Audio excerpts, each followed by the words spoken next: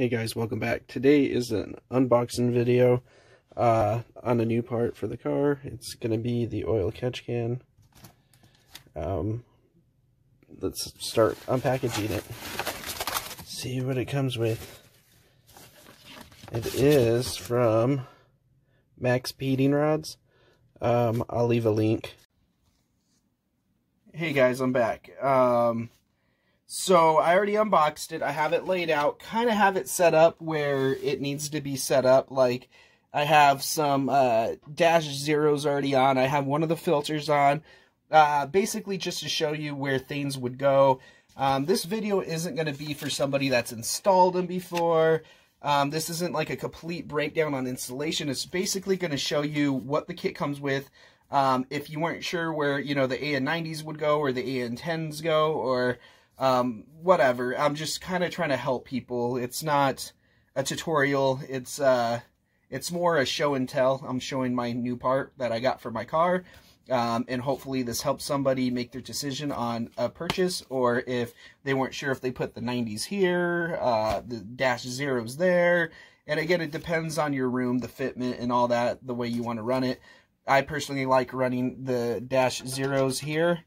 Which I'm probably going to get roasted because I'm sure everybody does. But just in case, I'm just explaining it. Anyways, so for paperwork, it comes with a MaXpeedingRods Focus on Performance.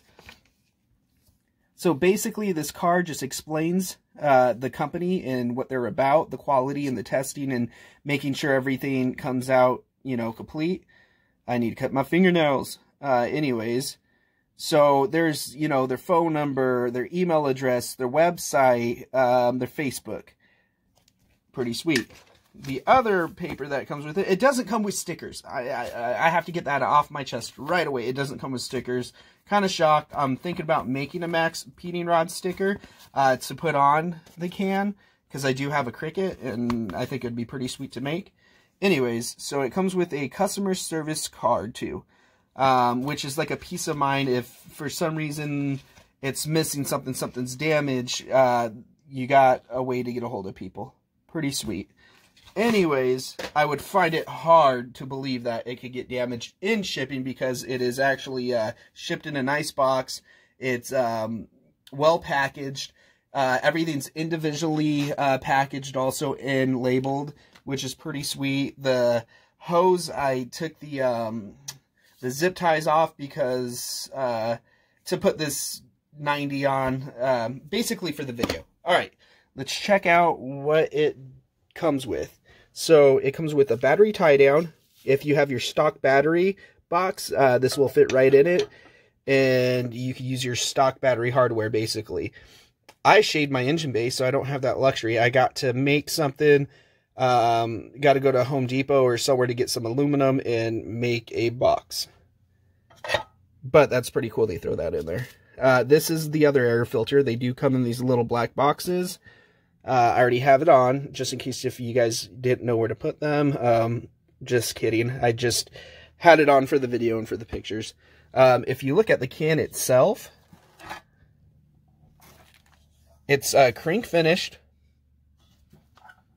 The welds look decent. I mean, they're not like terrible and they're not like perfect, but they look pretty dang good. Like here it looks good, right here it kind of gets choppy a little bit, but I mean, it is what it is. For the money, it's a great deal, in my opinion, so far. I mean, quality wise, hopefully it holds up to a 500 horsepower dyno pool.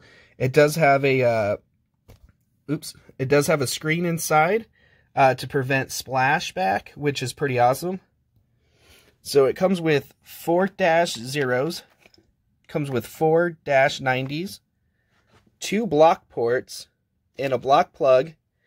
And then it comes with all this braided hose. I hope the hose is good. If not, then I'll just replace it with better hose. That's the only thing that I usually get worried about when you order things and they come from another country or whatnot, is the quality of hose they use.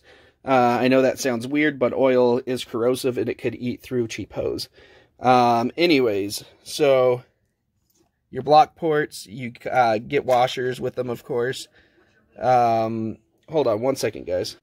Sorry, my TV unpaused for some reason. I didn't want to get copyrighted for music, although I'm not even monetized anyways. But yeah, back to this. I think I was at the ports.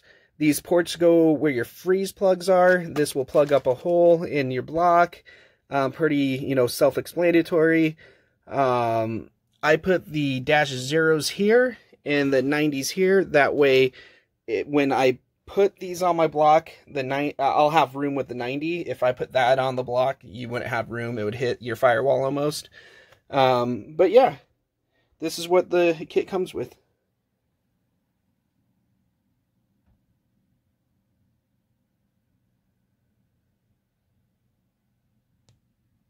Pretty sweet little kit.